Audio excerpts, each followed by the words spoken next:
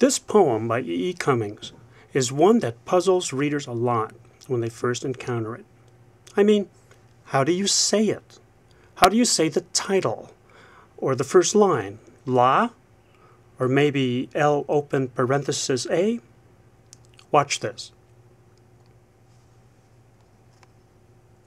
So, hidden within the poem is the sentence, "A leaf falls." Very cool. Now, watch down below where you can see the word one.